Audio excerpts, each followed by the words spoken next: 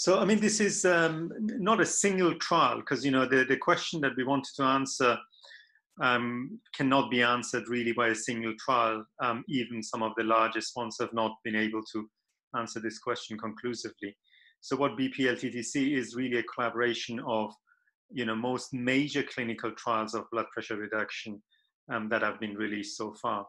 So this current cycle that has led to this work that is now being presented at the ESC is a collaboration of 50 largest randomized clinical trials of blood pressure reduction over the past few years, and if you like, the last couple of decades, which pools together information from about 350,000 randomized patients.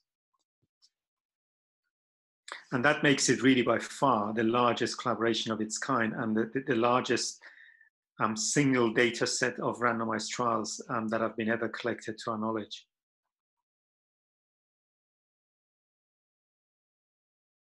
Essentially what we did, we looked at whether the proportional effects of treatment differ in people who have got previous cardiovascular disease and people who don't, and at the same time stratified. By having such a large data set, we could stratify the group into people with different levels of blood pressure before randomization, and getting all the way down to less than 120 millimeter mercury systolic. So the people were divided into 7 categories of blood pressure from 170 to 120.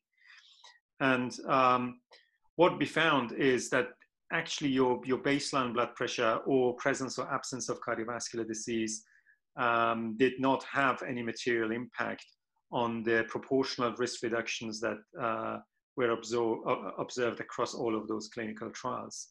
And this has obviously major implications for patients as well as doctors. And it suggests that we should not be attributing such a great value to the blood pressure itself when deciding whether patients could benefit from antihypertensive treatment.